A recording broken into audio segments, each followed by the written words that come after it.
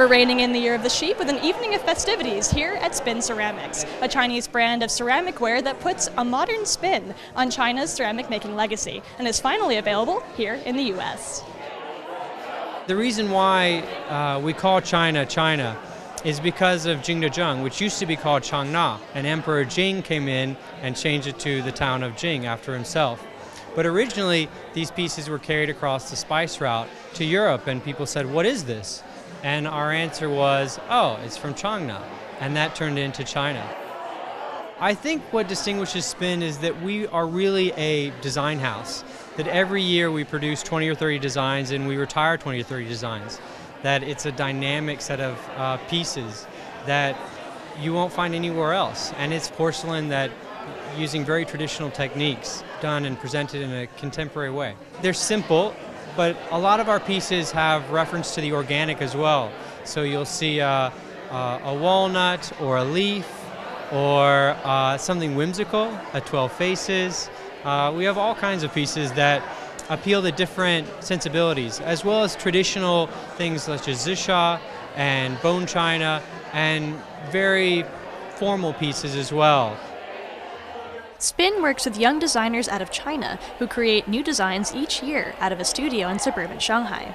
Many of them are recent graduates from Jingdezhen University, which is the #1 ceramics university in China and arguably the world.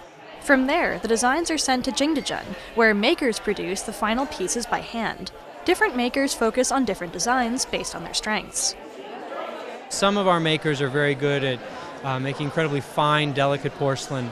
Others are very good with some of the glazes that are unstable, like the underglaze red. Others have a really excellent hand, and so they can paint some very intricate things on our pieces. With 3 stores in China and 1 in Singapore, this New York City location in Soho is the first Spin outlet to open up in the U.S., and it has piqued the interest of a wide variety of local and non-local New York City shoppers. You have people from all over the world shopping here.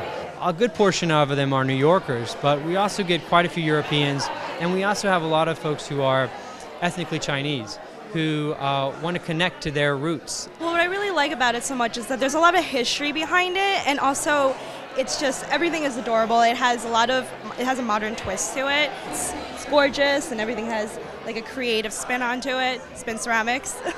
The design I find is very interesting. A lot of the shapes I don't think you really see in a lot of the American shops. There's a lot of white with sort of color accents on it that I find really interesting. I don't think anything in here would be out of place in any American home, but you know, it definitely has sort of that accent, the Chinese accent.